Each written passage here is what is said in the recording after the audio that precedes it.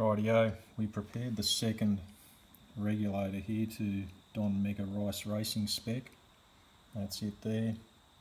Put in a proper motorsport fitting, everything worked out sweet, did our fine adjustments to the secondary disc and got the rate all good.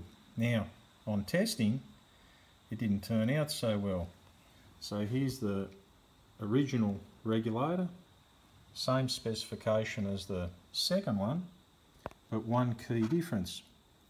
We tried to use what can only be described as a fucking piece of shit of an aluminium bolt, which has a knob machined on the end which engages in with the guide plate and also a little aluminium alignment disc.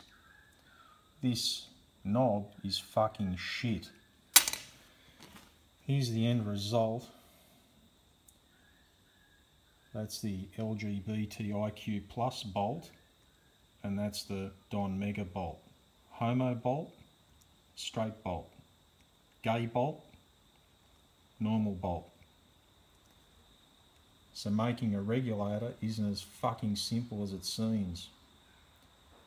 Moral is, don't leave it to dumb cunts to sell you a reg that doesn't work. If you want a job done right, you have to do it yourself. Fuck yeah.